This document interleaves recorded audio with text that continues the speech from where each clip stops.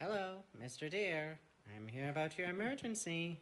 Oh, thank the stars you're here, Frank. I mean, Mr. Franklin. We're in a heap of trouble. There's some kind of, like it's like if you ever seen like, it's like a whatchamacallit in here. Whatchamacallit? I'm afraid I only deal with bugs, Mr. Deer. A bug? A critter? A guest? A neighbor? Whatever it is, it's upheaving my whole post office. Just look at what it's done with the paper chains. It made these. It did a wonderful job. Maybe you should consider hiring it.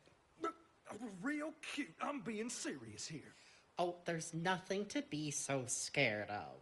It's more frightened of you than you are of it, you know. Scared? Of a friendly guy like me? I wouldn't even hurt a fly.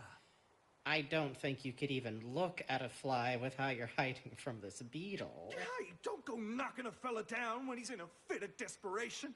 If you had a rogue envelope fluttering around your home, I'd get there lickety-split. I'll take that into consideration next time that happens, Mr. Deer. See? Not so intimidating, is it? I suppose you're right, but it's easy for you to say so. I don't know these fellas on a first-name basis like you do.